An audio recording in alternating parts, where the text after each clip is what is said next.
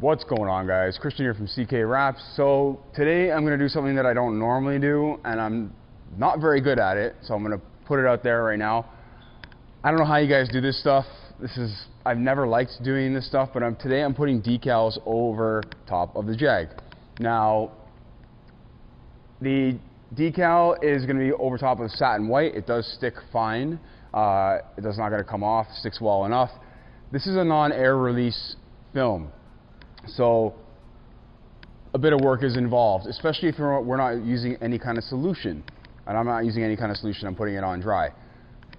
Could I use a solution to put it on? Yes, but I'm not going to, just because I don't need to, and this is just how a lot of guys do it. So the problem with doing that is you can get air bubbles in it. And the air bubbles can be very hard to get out, or difficult to get out, if you don't have anything or any way to push them out. That's what the solution underneath is for. So that helps push everything out, similar to window tint, right? Window tint is not air egress. There's no air release on it. So you use a solution to actually squeegee out all that air. Again, if you like the video, give it a thumbs up. Some of you might not like it, some of you might like it. But again, I'm probably doing a bunch of things wrong here, and my technique is not going to be the greatest, so I'll admit it all right up front. But I do know how to do it and get it done nicely. So I've done the other side already, and we're going to do this side right here. That's it. So I didn't plot this out. A friend of mine did, and this film comes on. Well, you can use 3M pre-mask. Pre-mask is basically like your transfer paper. It's this stuff right here that the sticker sticks to. Now, it actually releases from the sticker a lot easier. So that way, when you go to put the sticker down on the car, the decal down on the car, you're able to peel off the pre-mask without peeling off the decal. Makes sense, right? Behind it is just, your regular waxy paper, and that releases really easily. Actually, this paper that they have on the release liner releases very, very easily right now. When we're doing this, we're going to break this down into sections, okay?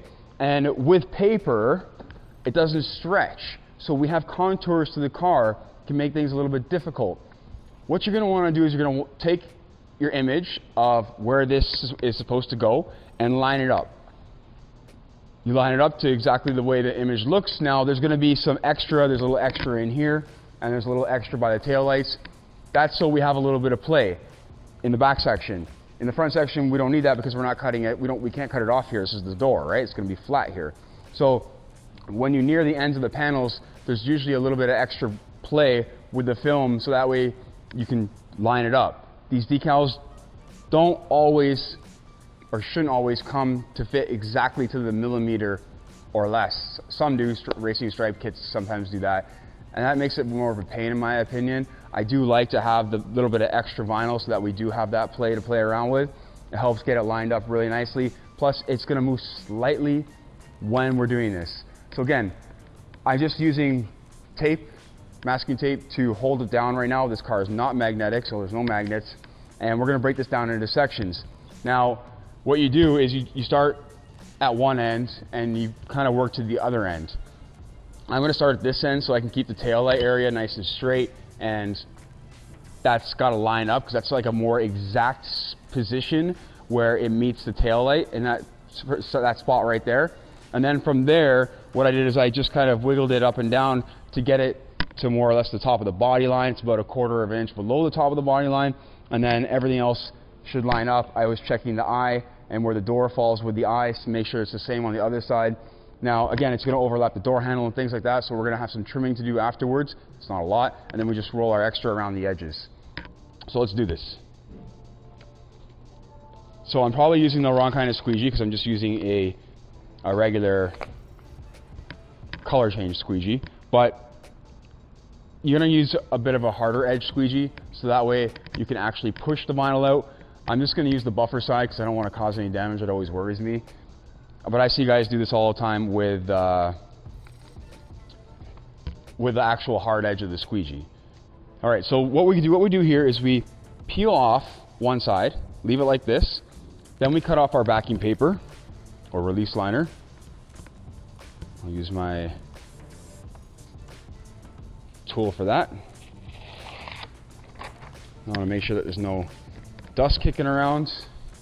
Sometimes it doesn't cut the nicest. And again, when we're prepping the surface, we're just wiping it down with isopropyl alcohol, nothing fancy. All right, so I'm gonna take my decal and pretty much put it right back in the same spot that I had it. I don't want to pull on the film too much. And we're gonna start squeegeeing this as evenly as possible. This way, we don't leave any air behind. Now again, we're doing this on paper, right? So this gets a little tricky when it comes to doing this. Now I'm gonna do shorter passes because I wanna make sure that I'm being thorough, first of all. And longer passes, you're gonna put down too much at once. We don't wanna do that. We wanna work this as nice and evenly as possible.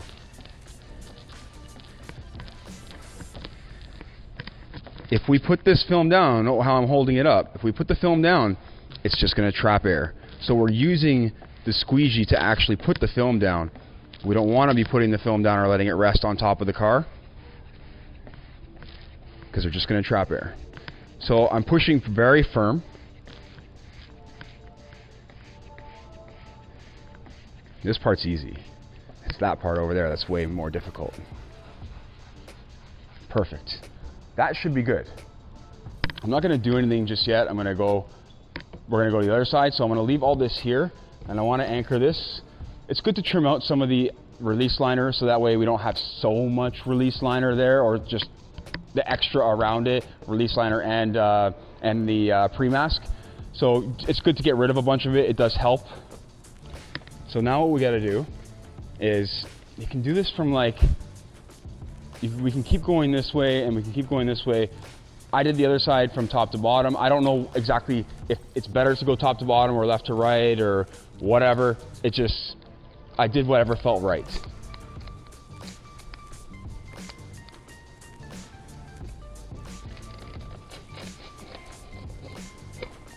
All right, so now we fold this side back.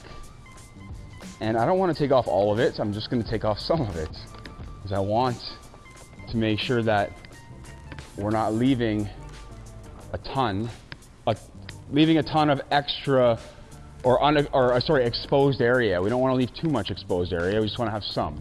Okay, so I'm going to start here. This is where the body line flows, and this is where, you know, it just makes sense because it's going to go down here first on the angle that I have it. This is going to touch eventually, right? So we're going to position ourselves and get ready. Now, it stays fairly rigid, obviously, with the transfer film or the pre-mask and the release liner on it. So we just can hold it really nicely. Even the pre-mask is very rigid as it is. And I don't want to leave too much of the release liner on because that's also going to make it difficult as well.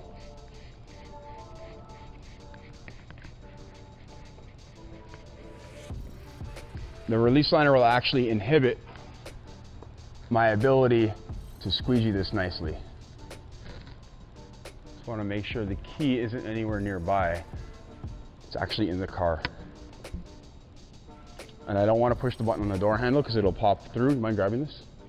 This vinyl, you know, we can reposition this. We can pull it back a little bit. Just be gentle. Keep in mind, you know, the paper does have a bit of give and it does slightly stretch and contour. So, you know, we don't want to be changing it too much. We want to be keeping everything natural and in its state where we placed it originally.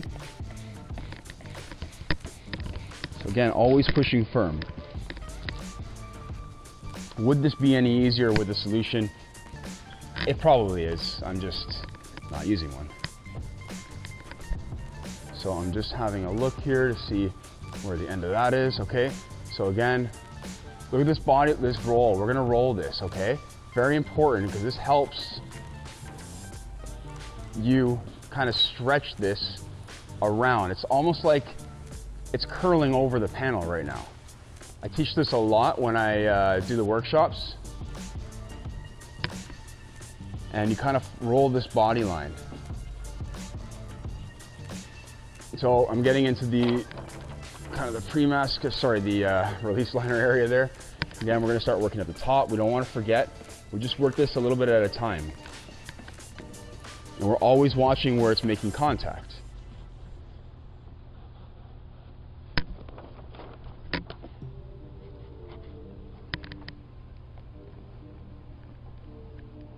So I'm getting air here for some reason. It's not completely flawless when you're doing this, but sorry, it's not completely foolproof. I can actually just take this off.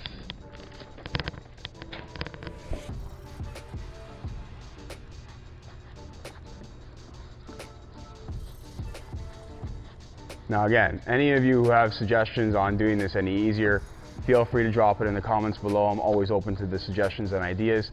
Again, this is not something that I do very often, so I'm no pro at it.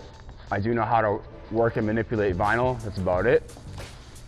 But again, all I know is that you don't want air in it. So I think I got some air right there. I'm just gonna peel it back slightly, and you can kind of see it a little bit sometimes.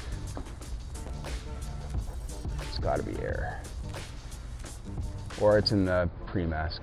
I think it's just a pre-mask.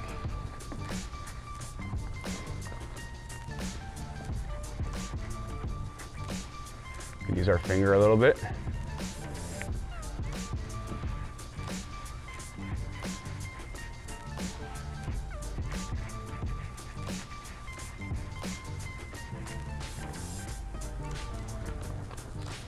So like, I'm not actually sure if I should be using relief cuts or not using relief cuts, or if a solution is absolutely necessary.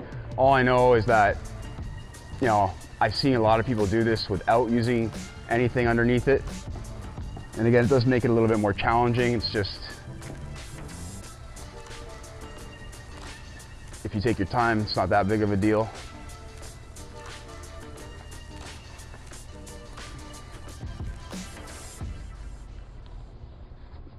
Like when the pre-mask is wrinkled, it's a little bit weird too, because we have some creases in the pre-mask, and it becomes a little bit difficult to squeeze you over sometimes. You're not sure if you're going to cause a wrinkle or something. Usually it doesn't cause anything, but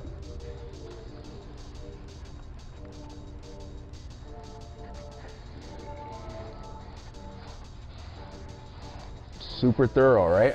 I'm taking my time here because we can see that tension. This is what I'm going to do right here. This is what I did on the other side. I'm going to put a relief cut right between the teeth or the mouth. Just be very careful. It's going to separate these two areas.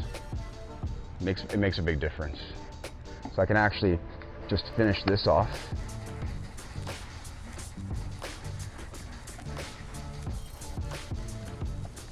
Perfect. And then we should be able to do most of this. What I'm going to do right here is trim a little bit more.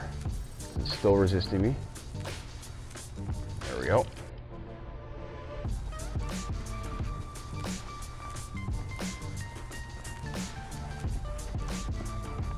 Now I know that this does come in there's like a plastic pre-mask, a more stretchy style pre-mask.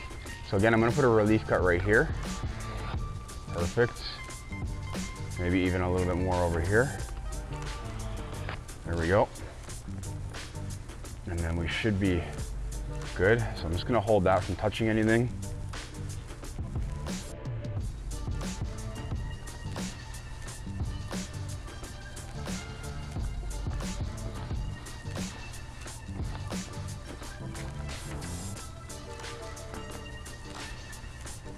And I'm just going to fold it back slightly.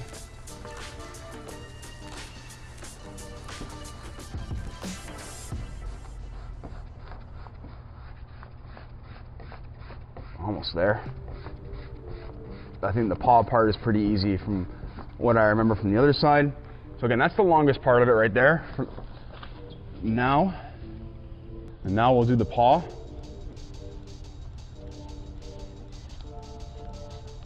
Perfect, it lines up really nicely to the other side. Very happy with it.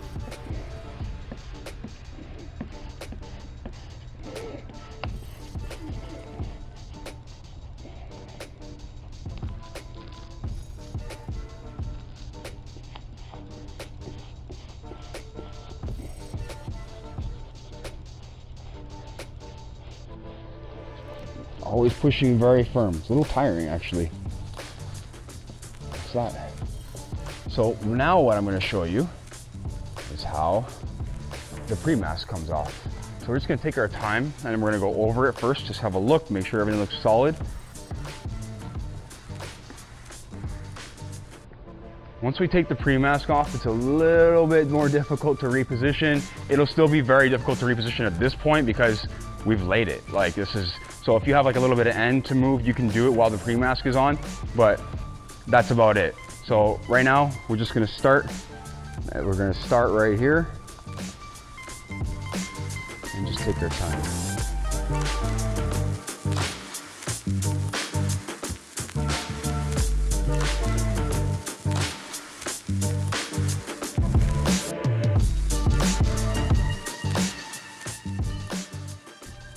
Now that I've done that, I'm going to divide where I've put my relief cut here.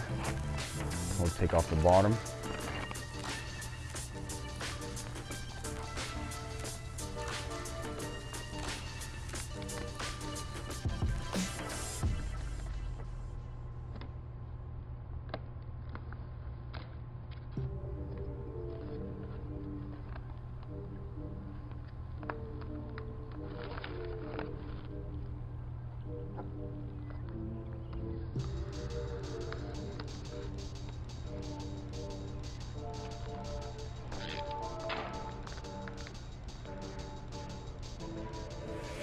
Removing the pre-mask is a little bit difficult if we do this with like a solution underneath, so we're gonna have to actually take our time even more and let it dry and let it cure, because if we try to do this, we're gonna run into issues. Obviously, it'll start to move.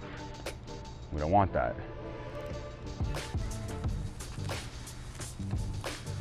So I'm gonna show you how I deal with some of these air bubbles. It is going to involve some lifting, which is unfortunate. But as long as we put it back down in the right spot, we'll be fine. I did have to lift it a little bit on the other side, so I do have some up here. Also, what I'm going to do is weed out this last little bit right here. I think there's 2 spots. Yep, they forgot on both sides, so a little bit right here. And I'm just using Vivid's air release tool. It's kind of like a weeding tool. Just be super careful. I don't blame them for missing it. It's really hard to see. There we go. And we just take our time because we want to make sure that the plotter actually did plot it out properly.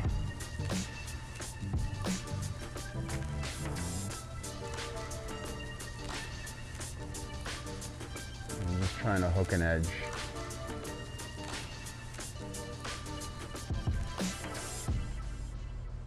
It's a little difficult to do. There we go.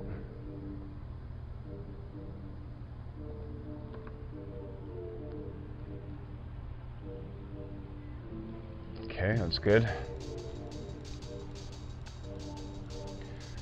I know back in the day, some guys were doing color changes with this kind of stuff. But again, you can use a solution underneath it. You need something, especially on a hood for the most part. You need multiple people, one or the other. You're gonna need something, some kind of an assistance. Doing it dry is madness. I've heard of guys using baby powder and stuff like that too. That is a possibility.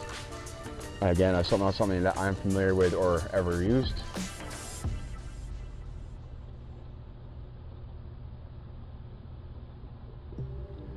I'm just trying to make sure it's mint. All right, so let's get these ones up here now. So I've got a little bit on the end here. So you can see it's not really changing anything as far as me doing this goes. It's keeping everything, nice and straight. As long as we're not stretching it in the wrong kind of angle or being too aggressive with it, just take your time. This is the delicate part of it. It's finesse. You got to finesse it. Just lift that edge slightly. It'll lock it in even right up to the very edge. All right. All right, so now got some of the air out and fix it up a little bit. Now we're going to just trim out some of the areas. So I want to show you how you can kind of pull back some of these edges and fix them up a little bit. Again, what you're trying to do is avoid anything in the very middle or areas that are not accessible. It'd be very challenging to get any air out if that's the case. Again, if you have a keyless or sorry, proximity sensor, keep your key away from the car. You push the button here and we're going to tear the vinyl. So one thing to keep in mind with a door handle like this, Teslas, they move, they pop open. All right, we're gonna get good here. I can trim this off right here. A little air in the corner, let's get that out. I can take this around the back slightly, and then we're gonna start trimming off all the wheel well area and tuck around the door, tuck around the door handle. Just take our time. So this will take 2 seconds down here. Don't want to get any wrinkles there, which I did. There we go.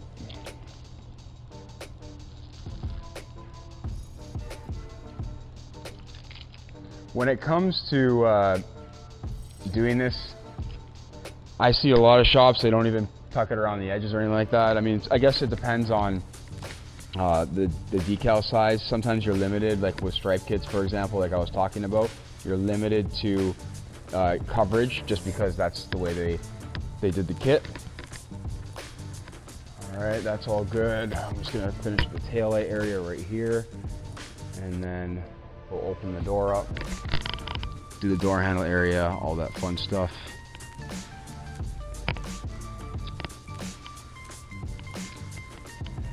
I want to give you guys a walk around later on of the car. So when it comes to the door handle area, we're just going to take our time, work it around a little bit.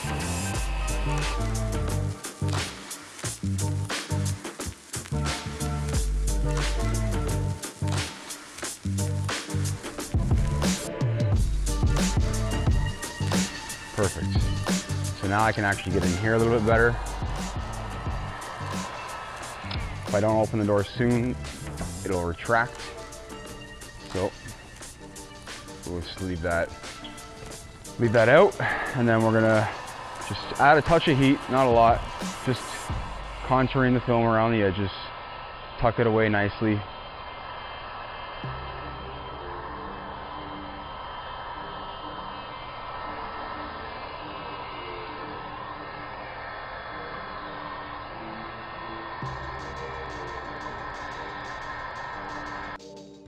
So again, guys, I'm not perfect at this as far as speed and efficiency goes. It is effective though, however, and we got it done in exactly the same place as the other side of the car, and it looks fantastic in the end. So I think you'll be very happy. Again, if you liked this video, don't forget to give it a thumbs up, and if you guys want to see more videos, don't forget the subscribe button. Again, thank you for watching. I appreciate it. Take care.